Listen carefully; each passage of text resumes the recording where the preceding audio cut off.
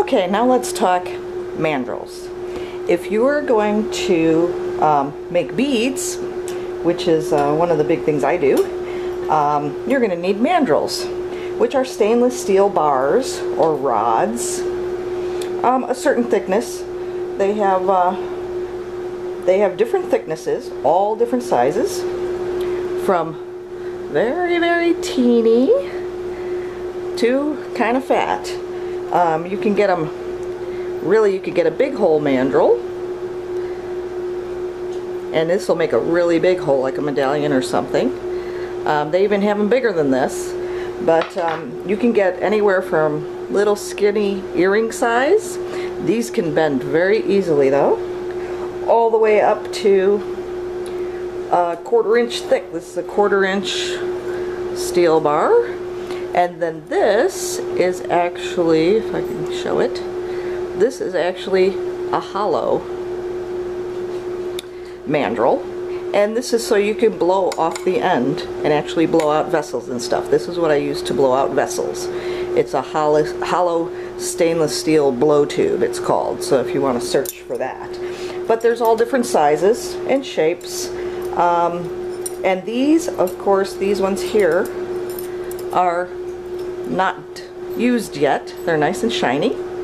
And what I like to do, which I feel helps a lot, is when they're brand new, they could have oils on them or something from the manufacturing process of them, and so I like to scrub them down with a Brillo pad or an SOS pad or a steel wool, something like that. Even the scrubby side of a dish sponge, an old dish sponge you're not using anymore, just to get them totally cleaned off of any oils or anything that might be on the mandrel from manufacturing it. And also it can like leave little tiny hairline, you can't even see them, scratches, which will help the bead release stick to them. And I feel that helps a lot. So if you're having issues with your bead release cracking or coming off, you know, when you're using them, try scrubbing them down, like I said, and see if that helps you. This one is already dipped in bead release, as you can see. If you actually were going to put glass straight onto this stainless steel mandrel, it will fuse to it. So you need a barrier, which is the bead release between the steel and the glass. So that's where the bead release comes in. And so my favorite bead release, and I've used a lot over the years, is the Dip and Go Sludge Ultra. They used to have just regular sludge and blue sludge, and now they just have the Sludge Ultra, and I get mine at Arrow Springs. They're the ones who make it, and it's like this blue-gray color. They also have a Dip and Go Blue Sludge, which is even stronger than this bead release, and that's more for like boro. So, but this one works great. I love it. But what I do is I usually put it in another container. This is pretty much as tall as I need. You know, if you're going to make it like a super long bead, you might want a taller container for a longer dip. But I usually put it in a separate container because you water this down with just regular water if it gets too thick. And if you accidentally put too much water and you get it too thin, what are you going to do? So that's why I always put it in a separate container, so if I have to, I can always go and add some more of the thicker original one to actually get the right consistency I need. And so, and then you shake it. You could shake it, you can mix it, however you want to do it. But it should be like a pancake batter, like a thick pancake batter consistency. Not sure if you could see that. Try to shake it a little bit. And how I dip my mandrels, I'm not sure how other people do it, but how I dip my mandrels is I put the mandrel in straight up and down pretty much. I swirl it a little bit, twist it, and then I bring it out slowly. And you want a consistent thickness, but you don't want it too thick. As you can see, it's coated. I don't know how well you can see it. It's coated but it's not too thick, and it's even. It's evenly all the way across. If you have a big dollop on the end here, it's probably way too thin and it's dripping off the end of your mandrel. You don't want to be able to see any steel through there, like a haze of steel. So you want a nice thin coating, but not too thin and not too thick. You want to see a barrier, but you don't want it to be really thick. If it's really thick and your bead release is cracking, you might want to water down your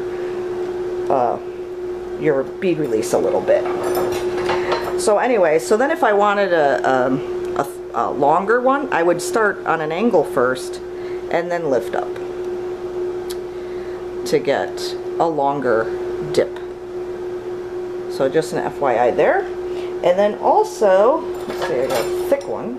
Or no, here's a regular thin one. Just an FYI, if you actually pull it out quickly, pull it out a lot faster, it'll be a thicker coating. And I don't know if you could tell that.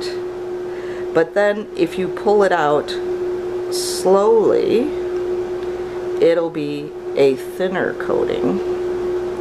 And really all you need is a thin coating, so you don't waste your bead release, and it actually creates a stronger barrier being thinner than thicker.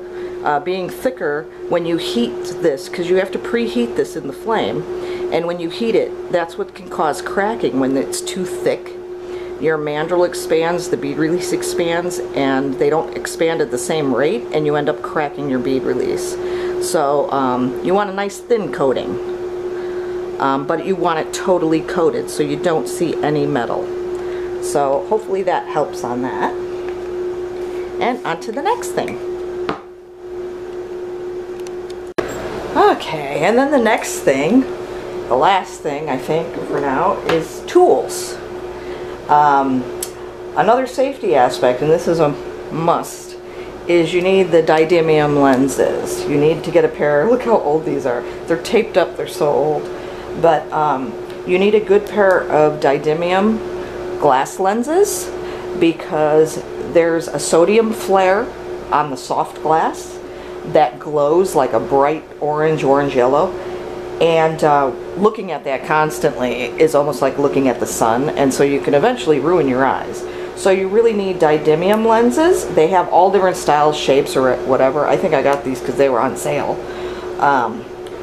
But I'm due for new ones. But anyways, so you need a good pair of those. If you're going to be doing boro, you need at least a shade 3 lens for boro, like a welder's lens for boro. And I have like clip-ons that I could clip right over these for doing boro, because boro is much brighter. And even with these lenses on, you'll almost be blinded by melting the colors. The clear isn't so bad. The clear you can get away with just using these. But colors, it really releases a lot of glare. And so it's very important to save your eyes if you want to use those. And plus, you know, they're a safety feature. They also protect your eyes like goggles. And so there's a variety of tools. You don't need a whole lot of tools to actually get started. Tweezers is a good idea. Tweezers to pull the glass off. I have a shaper tool. There's a variety of different shaper tools. I have all metal X-Acto, which the end's broken off. I should get a new blade on there. But an X-Acto knife for making cuts or shape, shapes into glass, like leaf lines and stuff like that. I have the tweezers to make a hole in a bail. That's if I'm not going to make beads. That's if I'm making a pendant. Smashers, which are really convenient. So if you make a round bead, you could put the glass in there and smash it flat. So that's really good. And they have small smashers for little things, and then they have bigger smashers. And they have different varieties of smashers too, in all different price ranges. So they have those. Of course you need a starter, fire starter for your torch. So you need that. I have some big pincers that can hold glass. This is from Lauren Stump. I got this from Lauren Stump. He made these. And see how it has the little oval cut out there. And so it's really convenient. You could put a little stub of glass in there. It'll like hold a little stub of glass. And you could just hold it like this and actually use up just about all of the glass on there. But it's really convenient for grabbing anything, big or small pieces of glass. If you're taking something back out of the kiln, or if you need to pick up a piece of hot glass that fell on your bench, these are great. And then here's a lentil smasher. They also have shapers that are 2-part mold where you can actually shape. This one's a lentil and a chunky nugget. And so you would just smash the glass between there. And then there's actually top molds. There's this mold for marvering bicones or what have you. The back is also good to flatten. And so there's a lot of varieties. Little marble molds. These are marble molds. But you really don't need a lot of these, you know, unless you're looking for a specific design. But it's always convenient to have an extra pad of graphite. So you can have the marver on the top of your torch, which is great, especially if you have an L marver, which is what I have now. It has the 2 sides of graphite. So you roll basically on both sides at the same time you're hitting it. And that's really convenient to make a really fast and even shape when you're rolling your glass. But just having these, I have, this was a big block, and I had, my dad sawed them for me into little slabs. And these are convenient just to have on your workbench if you want to flatten glass or smush something, or even pick it up to smash on another piece of glass to flatten it. These are really convenient to have around. So you have all these shapers, but they're not really necessary. I mean, you can use a dinner knife, a spoon, as long as it's stainless steel, a good metal, and like the X-Acto knife. This is just a regular X-Acto knife. So it's really not, you know, a big deal. You don't have to spend a lot of money on tools. And if you learn how to shape with just rolling it on rolling your beads on graphite and using gravity to shape and distort your glass the way you want it, you'll get a lot more experience that way. Learning how the glass flows and learning how to make it go the way you want to make it without using a lot of tools, it's like really great experience to have. So I highly recommend it. You don't need a lot of tools. These are just some of the tools I have, and I don't use most of these. I use this one a lot to shape sometimes bicones. I use this one a lot, but other than that, I use my L marver and my other marvers, and I use my shaping tools. I use like an X-Acto to shape my hearts, or to cut lines and leaves, or to you know, make any kind of designs, like make a dent for a smiley face or something like that. I use this a lot, and I use my Lauren Stump shaper. I use this a lot, and of course tweezers I use a lot. Scissors, these are, you have to get the glass super hot and then take it out and cut really quickly with the scissors to actually cut. And I use this sometimes to make leaves, fancy leaves, or mermaid tails or something like that. But not a whole lot either, you know. I don't do a lot of cutting. It depends what I'm making. But anyways, oh, and then I have nippers. That's another good thing to have, is nippers. Like if you're going to make cane, if you're going to make like a design inside a cane and you want to nip and make little chips of Marini cane, these are great to have. And also they're great to have if you make a big long stringer but it's thick at the end and you don't want to melt it off, you can just snip it off with your snippers. These are great to have. And when the blades get dull, you just loosen this and rotate them. And so you can get a lot of use out of them. I haven't replaced these blades yet. I probably should, though. I don't think they're that sharp, but they still work. So just an FYI, here's some of the tools. And now I'm going to show you my favorite tool, which I didn't bring out, but I'll show you that in a second. I forgot to show you this one. This is a optic mold. It's called an optic mold, and it's a small one. Look at my finger, just fits in there. It's a small one, but these are great for making shapes for Marini. They have stars, they have flowers, and they have ones that have a ton of different petals or triangles, you know. It depends on what you want. But these are great because you just heat a mass of glass and then you push the glass in there and you come out with this shape. And it's great for making Marini cane because you'll automatically have a flower shape. Like if you have a clear and then you put yellow around it for a flower, then you shove it in there and then you can encase the shape with clear again and you pull it out into a Marini cane and you have a flower automatically. So you could get these. I've also used the insides of punches, like paper punches that you buy in the store. I took them apart because the inside is metal, and I've gotten like a heart shape, and I think I have a star shape that I actually use the same way as this. So I bought like a $7 paper punch, and it was like the same as like a $20 or $30 optic mold that you buy, and it did the same thing. It's not as deep. The paper punches, of course, aren't that deep. They're only like that deep. So you don't get as much cane out, but hey, it still works. So FYI on that. So anyways, this is my favorite tool. This is a dental tool, and I got it in like a set of 10 or 15 different dental tools. But it has, if you could see it, well, I don't know how well you could see it, but it has this this almost spoon-like, angled spoon-like shape. And then on the other side, it's almost like a little spade, comes to a point. And I think this is great because I use this to poke holes, especially, and I push it in the glass and I twist, and it makes a nice big hole.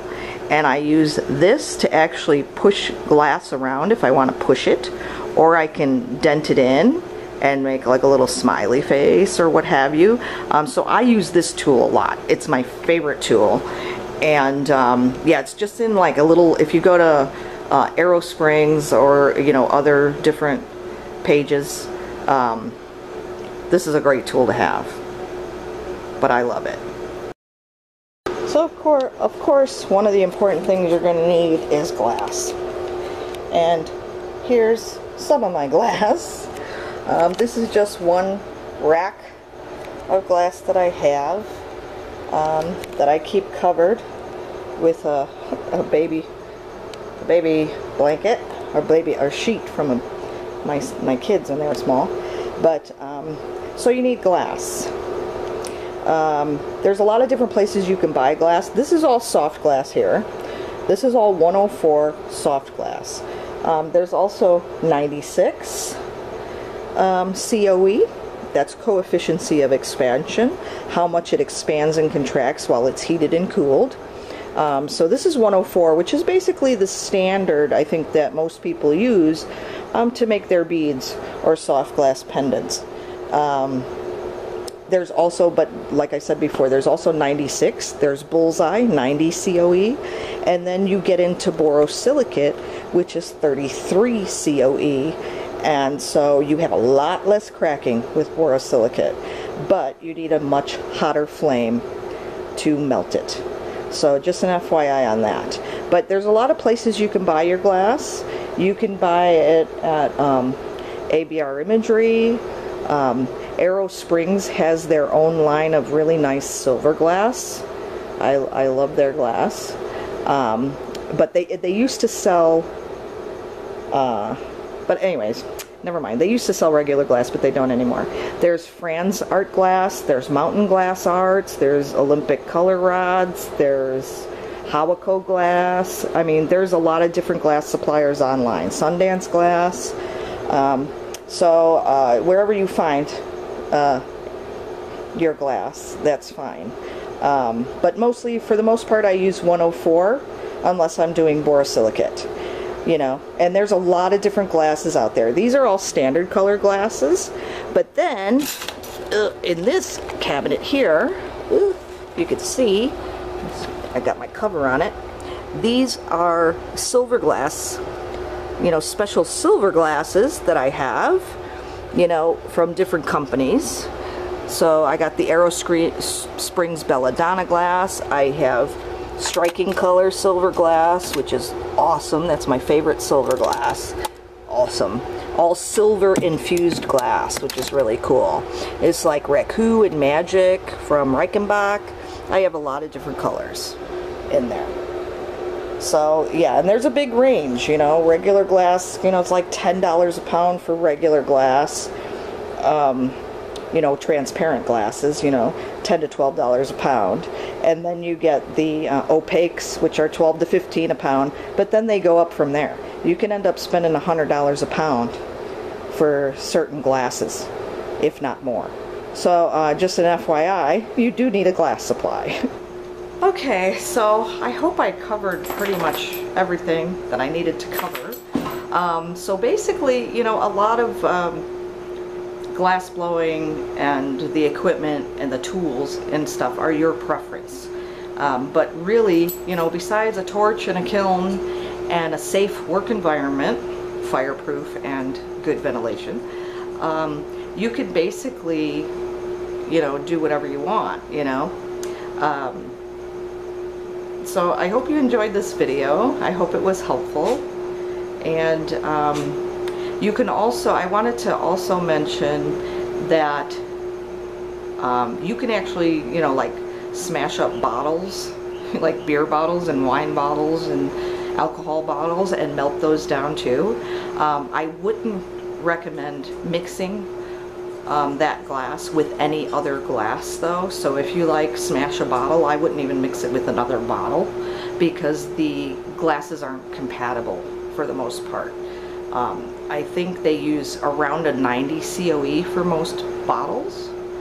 I'm not positive on that, but I think a lot of them are around 90 COE, but I've noticed that some of them are really hard to melt, almost like boro. So I'm not really sure. And I think they just take a hodgepodge of scrap glass a lot of times to make bottles, because they recycle them. And so I wouldn't recommend mixing them, because they wouldn't be compatible. And like all the glasses that I showed you, like the 104 COE glass is not compatible with 90 COE. They will shatter. If you try to mix them together, they'll crack and shatter later. And mixing 104 with boro is even worse, you know. But there are some instances where you can put a little bit of 96 COE, like Frit. They have Frits, a lot of times are in 96. And you could put it on the surface of a bead that's 104, and you'd be okay. I think the rule of thumb is only, you know, 5% of the bead mass can be the other color. And I wouldn't recommend encasing it. So, but just an FYI. Okay. Hope you enjoyed this video. Thanks for watching. Bye.